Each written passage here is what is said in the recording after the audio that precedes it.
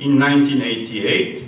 That is a slight decrease, or that is about 3.1 million Armenians in Armenia, a little bit less than 3.1, and a total Armenian population in the world estimated again at approximately 6.7 million, according to one French scholar, Claire Mouradian. There are other bits and pieces right and left that basically follow the same estimates.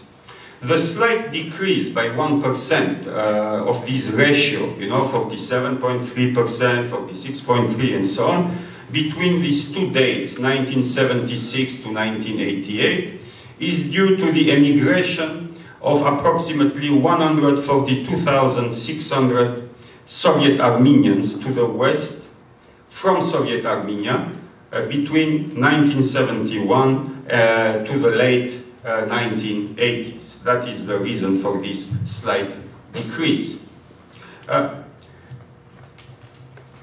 The overall slow concentration of the Armenian population in Soviet Armenia had three major causes. First, Armenians had a very high natural growth rate in their republic. That is, in a nutshell, they made babies. No? A lot of them. Okay. For instance, the highest rate of natural population growth recorded in the Soviet Union in 1927 was that of the Armenians. Between 1940 and 1960 in particular, that rate exceeded those of most of the Muslim Central Asian Soviet republics. Early marriage, pre-existing traditions of high fertility, and sociologists and anthropologists suspect a kind of perhaps even unconscious desire to make up for the losses of 1915 might have led to this unusual rate of birth, with families often having more than 5 children. There is no clear economic or other explanation for such high numbers of childbirth. I can go into the details of the rates of increase, but they are essentially irrelevant. You have got the point. Extremely high birth rates and fertility rates during that period, and I can break that down with very solid data from Soviet scholars for the sub-periods, 1920 to 40, and this and that. All of this was very nice, but you should know that the Armenian Republic lost approximately, again, about perhaps 300,000 people during, men, essentially, during the Second World War. In view of the size of the Soviet Armenian population at that time, this would probably be something like the United States today, losing more than 60 million people in a war in Afghanistan or Iraq. Okay, so the significance of those losses has not been really covered, by various historians, and is not exactly present in Armenian public consciousness. Let's put it that way. The second cause for the phenomenon I have explained, the growth of the Soviet Armenian population, is the concentration of the population in Armenia, is the repatriation of about 100,000 Armenians from the diaspora between 1946 and 1949. In addition to this figure, 42,286 Armenians repatriated to Soviet Armenia from 1921 to 1936, mostly Iranian Armenians. And another 31,920 Armenians repatriated to Armenia from 1962 to 1982.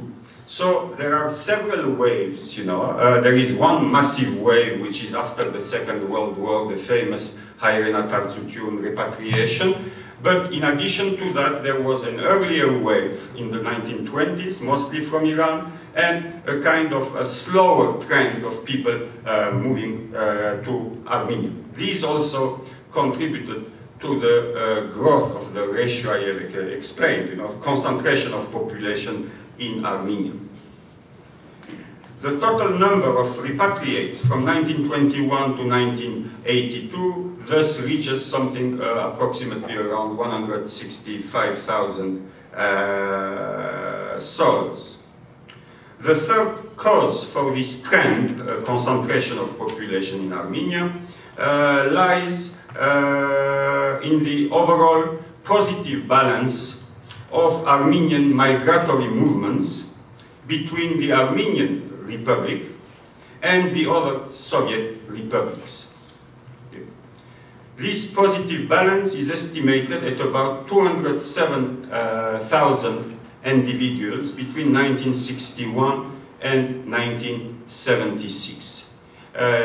In case what I said might not be clear, all that this means is that instead of people leaving Soviet Armenia and, let's say, settling in Soviet Georgia or Soviet Ukraine and so on, there are people from those republics, Soviet republics, settling in Soviet Armenia. That's what we are talking about. Not migration from outside, from the West or Iran, but within the Soviet Union there is a kind of concentration of people settling in Soviet Armenia itself. That's what it's all about. Clearly, the end of the 1980s was a turning point with regard to the balance of population migration. That balance turned negative, abruptly negative thereafter, with the exception of the temporary massive influx of Armenian refugees from Azerbaijan between 1988 and 1990. It was temporary, for the very simple reason that probably more than 3/4 of those refugees from Azerbaijan did not stay in Armenia and moved on to other republics, and you can find some of them, I am sure, in Southern California, and you can find actually many of them in my area, in Northern California, around San Francisco. I have had several students who were born in Baku, for example, outstanding students overall, no? Okay. So this is the first trend. Now we are going to move to the second trend.